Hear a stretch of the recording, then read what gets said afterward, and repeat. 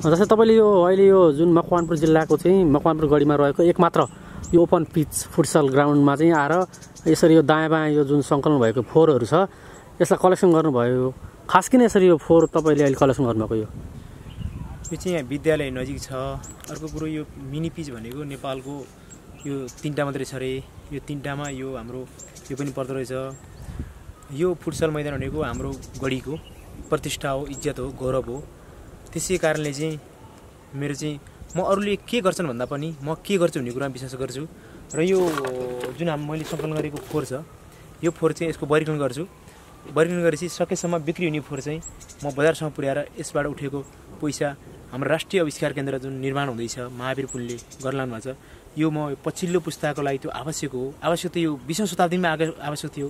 अहिले 21औं शताब्दीको सूचना प्रविधिको युग हो, यो आइटीको युगमा त्यो आवश्यक छ। भोलिको त सन्ततिको लागि त्यो आवश्यक छ। त्यही भएर चाहिँ त्यो राष्ट्रिय आविष्कार केन्द्र बन्नुपर्छ र त्यो बन्नलाई यो एउटा यो सहयोग एउटा इट्टा थप्छ। जस्तै तपाईँले यो करालतिरको जुन नेपालको एकदम विकट ठाउँहरूको दालहरू ल्याएर पनि बेच्नु भएको छ होइन, जुन आविष्कार केन्द्रबाट सहयोग गर्छु भनेर त्यो कार्यक्रम कतिको सक्सेस भइरहेछ? त्यो मैले ल्याएको दाल जुन पहिलो चरणमा 200 किलो ल्याएको थिएँ, दोस्रो चरणमा 300 किलो ल्याएको थिएँ, अहिलेसम्म 500 किलो ल्याएको छु र त्यो 500 किलो सिद्धिसकेको छ। जस्तै यो फोहोर त तपाईँले आज त कलेक्सन गर्नुभयो, हामीले हेऱ्यौँ होइन। यो यसरी दायाँमा हेर्दाखेरि फोहोर धेरै देखिन्छ, लगभग 1 गाडी जति फोहोर देखिन्छ। यहाँनिर तपाईँको चाहिँ विभिन्न खालका चाहिँ बियर रक्सीका बोतलहरू पनि हामीले देखिरहेका छौँ होइन। रक्सीदेखि लिएर पेय पदार्थ, अब अन्य सामग्रीहरू, महिलाहरूले प्रयोग गर्ने प्याडहरू, जस्तै बच्चाहरूले प्रयोग गर्ने डाइपरहरू होइन, त्यसपछि लाएर अस्थायी साधनहरू जस्तै यो कन्डम लगायतका अन्य साधनहरू पनि हामीले देख्यौँ यहाँ। अब तपाईँले आज त सफा गर्नुभयो, अब यसलाई निरन्तर रूपमा यो ठाउँलाई सफा गर्नको लागि तपाईँको के सुझाव हुन्छ? लौ यहाँ घरासी प्रयोजनमा आएका फोहोरहरू पनि मैले देखेको छु।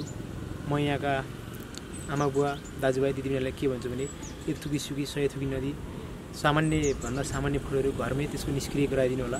यहाँ ल्याएर यो सार्वजनिक ठाउँमा नफालिदिनु। यहाँबाट चाहिँ करिब 50 मिटर पर विद्यालय छ।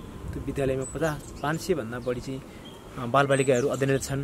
उहाँ विद्यार्थीहरूले चाहिँ हाफ टाइममा अथवा कुनै टाइममा निस्केर फोहोरको थुप्रोमा हेरेर अध्ययन गर्नु र फोहोरको एउटा चाहिँ सफा ठाउँमा हेरेर अध्ययन गर्नु के प्रभाव पर्छ। भोलिको कर्णधार भनेकै अहिलेका बालबालिका हुन्। भोलिको यो देशको नेतृत्वदायी भूमिकामा पुग्ने भनेकै ती बालबालिका हुन्। र यहाँ यति राम्रो हरियाली जङ्गल छ। हाम्रो अहिलेको अवस्था के छ भने तपाईँको चाहिँ वातावरण पर्यावरण र मानव जीवन एकअर्काको परिपूरक हुन्। हामीले वातावरण जोगाउनुपर्छ। र म जति पनि यो जैविक फोहोर छ, अजैविक फोहोर छ, यो चाहिँ सकेसम्म घरमै आफूले निष्क्रिय गरिदिनु हुन र यो हाम्रो मदिराजन्य पदार्थ छ यो चाहिँ सार्वजनिक ठाउँमा ल्याएर नफालिदिनुमा हार्दिक अनुरोध छु। किनभने यहाँ कति बोतलहरू फुटेका छन्।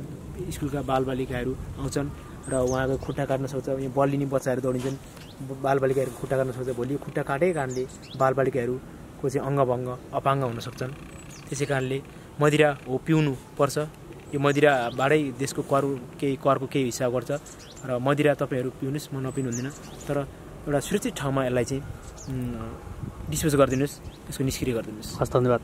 हस्, यहाँसम्म आएर मेरो केही कुराहरू राख्न यस मिडिया मार्फत सहयोग गर्नुभएकोमा तपाईँहरूलाई पनि धन्यवाद।